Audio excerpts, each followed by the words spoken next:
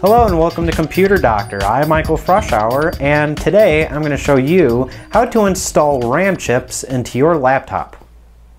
Okay, so here I have my Windows 7 HP laptop. To install RAM on these laptops, it's very simple. Basically on any laptop. Let's first disconnect the battery.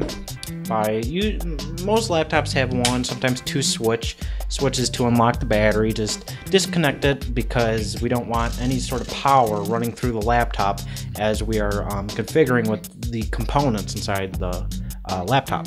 So get a screwdriver, relatively small Phillips, and you're going to want to unscrew the back panel that contains your RAM chips.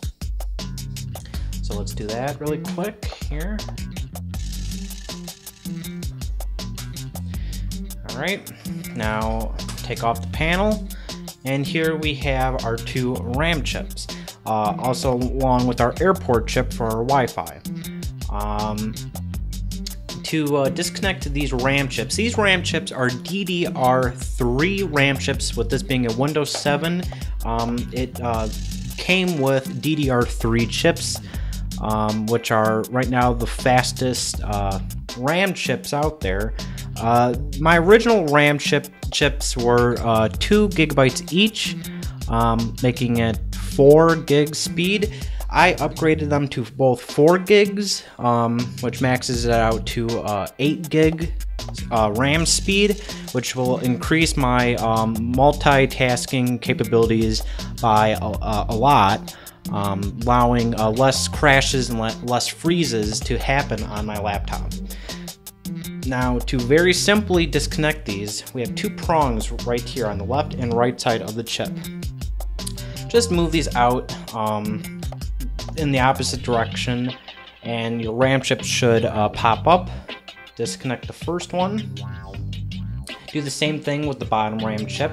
Move the two prongs away from each other, allowing the RAM chip to pop up, and disconnect it.